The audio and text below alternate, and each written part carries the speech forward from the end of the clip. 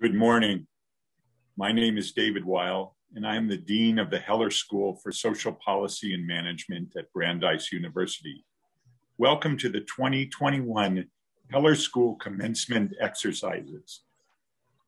I am delighted to see the hundreds of family members, friends, and other members of the Heller community who have joined together at this virtual commencement to honor the work and accomplishments of our graduating class of 2021. As we all know, this academic year and the semester preceding it are like no other. In light of the global nature of the Heller community and the impact of the COVID-19 pandemic on so many of us around the world, I would like to invite you to join me in a moment of silence in honor of those we have lost. Let us pause for a moment to honor their lives and acknowledge their memories.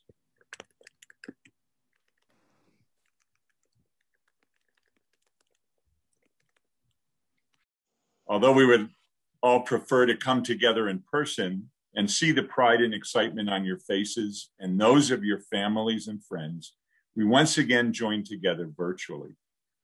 I'm gratified that so many members of our community have joined us. Welcome particularly to the families, grandparents and parents, spouses and children whose love and support are critical to completing a graduate degree. Some of you may have provided not only spiritual support, but a literal shelter from the storm. I salute and thank you all. I know that celebrating your graduation in front of your Zoom screen is probably not what any of us would have hoped for. But let's use one of the Zoom tools we have all come to know so well. I'd like to invite everyone to use the chat to let us know the places where you're joining us from. Feel free to let us know what time zone you're in or what the weather's like where you're watching from. Thank you, and keep those comments coming throughout our celebrations. I also want to welcome our faculty, staff, and researchers at Heller who are watching with great pride today, and to our alumni, friends of Heller, and members of our Heller Board of Advisors and Alumni Board. We're all here to cheer you on. And now let me greet our graduating class of 2021.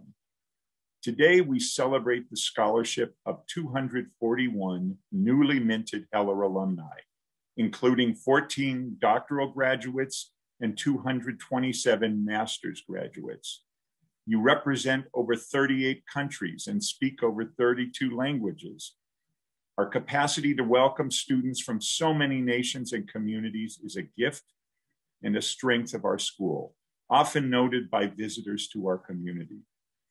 Each of you brings to Heller not just your personalities, professional experience, and cultural traditions, but also your intense devotion to a specific social justice cause and mission. I want to extend to you all the heartfelt congratulations of our faculty, staff, and researchers who have had the honor and pleasure of working with you during your studies at Heller.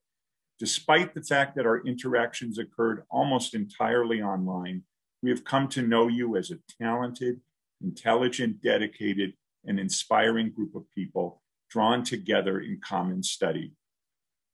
Our respect and admiration for you arises from the grit and determination you have shown by facing the challenges posed by the COVID pandemic, as well as the many social challenges encountered in 2020 and 2021. You remained active and dedicated in your studies. You undertook your assignments, capstone and TCP projects, practicums, and papers with zeal and focus. And you did all of this while facing adversity. Perhaps you lost critical childcare or a job you relied on, or were required to live in circumstances different than those you had planned.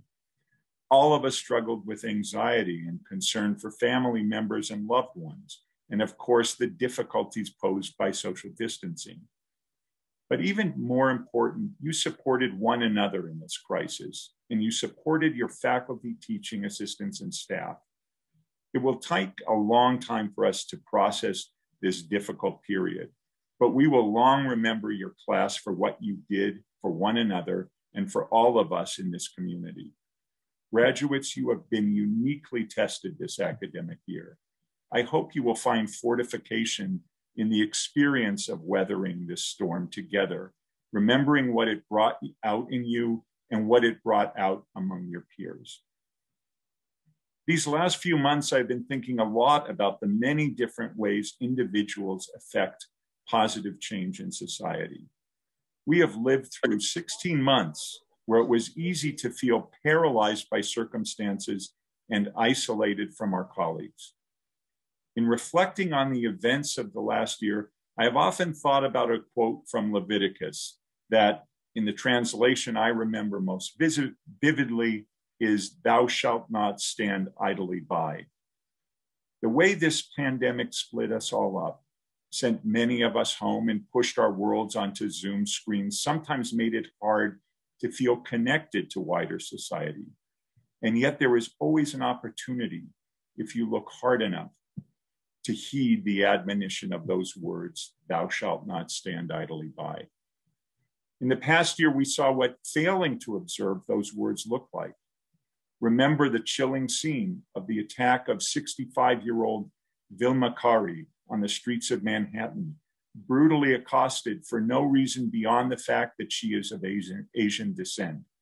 Not only did we observe that horrific act, but we saw security guards standing in plain sight of the violence, not only failing to intervene, but closing the door after the assailant had left and Ms. Kari struggled to stand up. A stark reminder of what happens when we fail the admonition, "Thou shalt not stand idly by."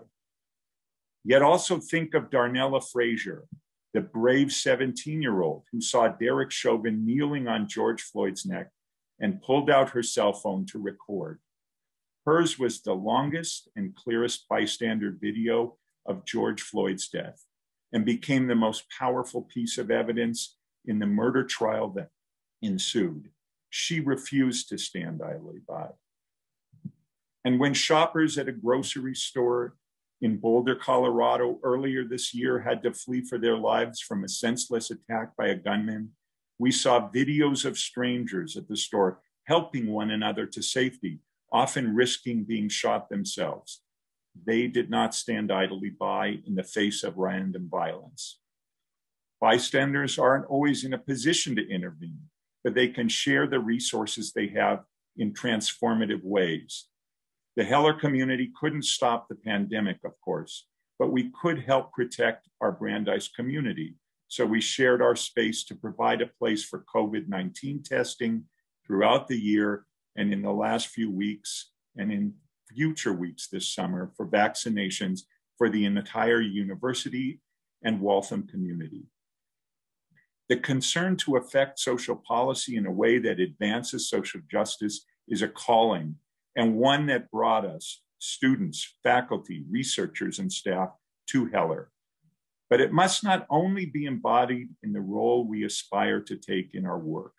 It must be part of the way we act and interact, how we respond to the divisions that surround us, how we decide to act in the presence of the insensitive or uninformed statement, how we speak to those who we feel cannot understand, how we act in the breach, but also in the small moment.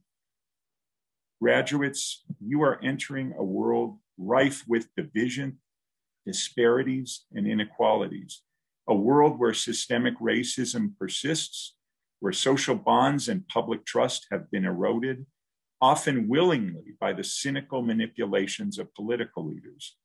Never has the need for people to enter the fray of social policy, armed with knowledge and skills, but guided by a social justice compass, been more important and more pressing. I have every confidence that you will not stand idly by and instead take your place in addressing those challenges.